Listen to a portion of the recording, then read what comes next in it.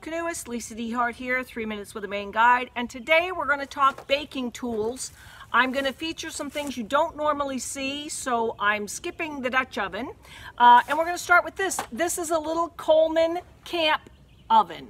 They still make these. It folds to this, the sides open up.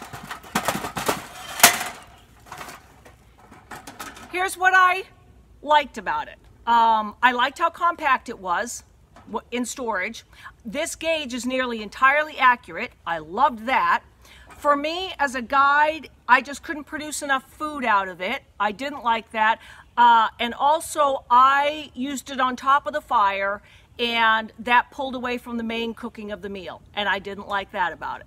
But if you're small and in a small group, it was pretty slick. So here is one of the more traditional guide tools when it comes to baking, the reflector oven. This is really good for not so much battered things like cornbread, but for things like biscuits, cinnamon rolls, scones, bread, garlic bread, cupcakes. And I just use the little foil and the paper on the inside. I've had corporate juggernauts reduced to children over cupcakes on a river. So the thing about these is, in the use of them, you just can't be afraid to get them hot. Get that fire going good. Put this right up against the front. You can see what's inside. You're not going to burn it. And just don't be afraid to get it hot. This one is obviously for a dozen people, and it doesn't collapse. This one will feed 0 to 8. And the nice thing about this is it's made by Sproul, S-P-R-O-U-L. It has these pins. You pull these. This one will collapse and fold up really nice. I used to just keep it in a canvas bag, but these are just little tabs, okay? As soon as you collapse it, put these back in. If you crimp one of those tabs, you're all done, and this really nice thing is ruined. So now we've made our way back to, you guessed it, the tried and true Camper's Cook-All, Camper Kitchen.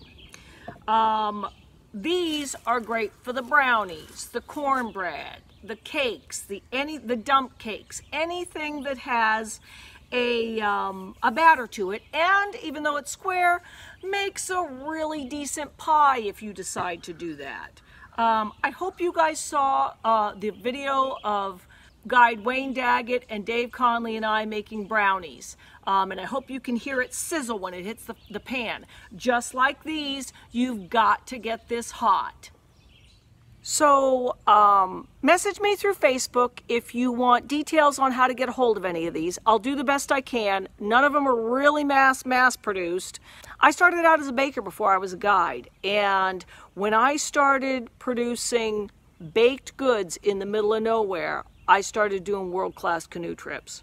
When you can make pies and cinnamon rolls in the middle of nowhere, who's going on that world-class canoe trip? You're going on that world-class canoe trip. I'm Lisa DeHart, and you've just spent 3 minutes with a Maine Guide.